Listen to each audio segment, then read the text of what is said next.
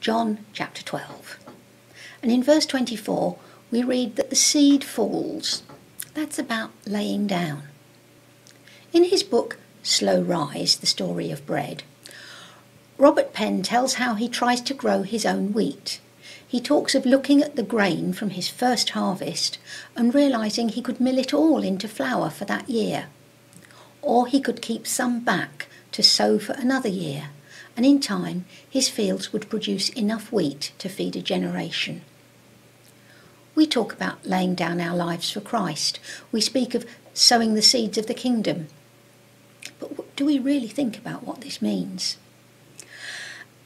As I get older and retirement approaches, I'm more than ever conscious of how I use my time. My mum used to say, "Only one life, 'twill soon be past. Only what's done for Jesus will last." Over the last 2 millennia, the way of church life in many places has settled into a comfortable pattern. Youth groups, lunch clubs, ladies' meetings, etc. And the good folk who organise those groups have worked incredibly hard and given of their time and their energies. But let us be honest, much of the time we have been among the passengers who have enjoyed the ride, but not really engaged with those who don't yet share our faith. We've stayed in our comfort zone, the cheerful chit-chat and the coffee and cakes afterwards.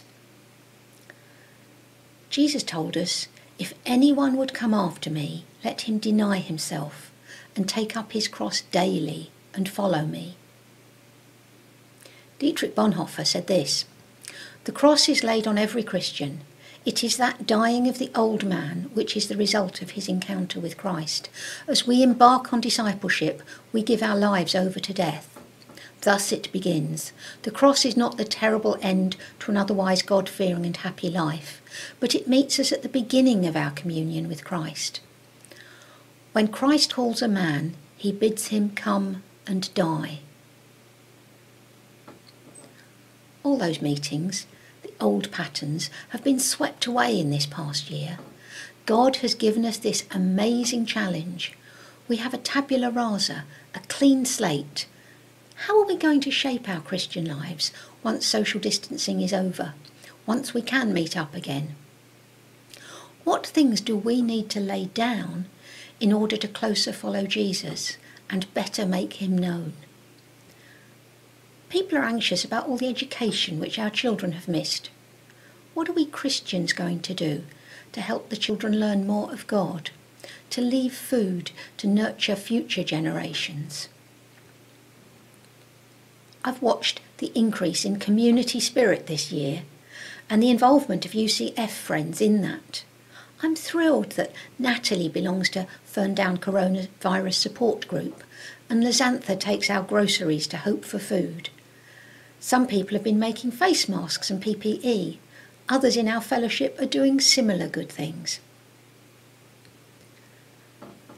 And they're working with groups that aren't Christian groups, but groups full of people who want to do good in these sad days. Traditionally, the church has been known for offering social care. We have the experience and the tea urn and the folding tables. But let's get out there alongside folk, sharing what we can do. And it will be hard work, but it's what Jesus has called us to do. For 4 years, Bob did the PA for Ferndown Fate on the Field. I have to tell you now, I hated the week running up to that event. Both of us getting overtired and crabby with each other, lifting heavy loudspeakers and unwieldy microphone stands down from the loft, winding cables, working a 12-hour day, negotiating with some performers who expected to be treated like they were headlining Glastonbury, and others who'd done little or no preparation themselves, but expected perfect amplification. It was exhausting and backbreaking. But I think Bob was absolutely right. This was something we could and should do for our community. The conversations we had, the contacts we made, far outweighed the backache. Seeds of the kingdom were being sown on those long hot Saturdays. Last summer I was talking to someone in Ferndown who suddenly said, "I know you, from Fate on the Field." So, first laying down, and then in verse 32, Christ being exalted. That's about lifting up. If we are following him as we should, this should come automatically. As Matthew said, people will see your good works and glorify your Father. Sainsbury's had a slogan, "Our values make us different." I liked that. I even tried to get one of their staff t-shirts. And then I realised that faith isn't a sign to be worn. It's a way of life to be lived. We need to be the sort of people whose lives are different, and people see that and ask us why. And we must have a simple answer ready for them. I know that God loves me, he's blessed me, I want to share his love and bless others. You don't need to be preachy.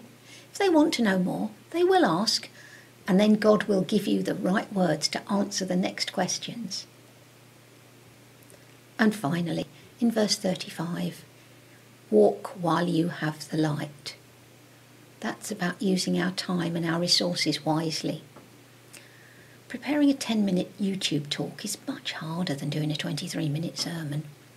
I would love to share this morning all the things I've learned in the past 12 months, things showing God's mighty hand at work in his world. Things will never be as they were before.